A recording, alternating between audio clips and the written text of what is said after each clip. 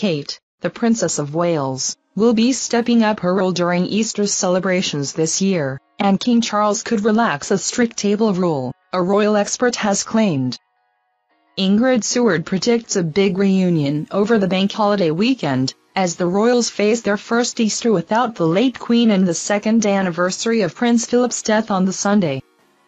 She believes the whole family will be there, with the exception of Prince Harry, Meghan and their 2 children, who live in the US, and says it will be a chance for them to get together before the King's coronation.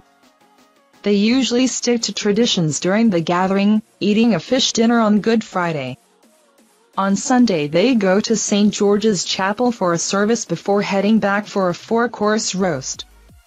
But the monarch may relax one rule which was enforced by the late Queen, says Ms. Seward. Thank you for watching our videos. Subscribe to our channel to get notifications when we post newest videos. Thank you and goodbye.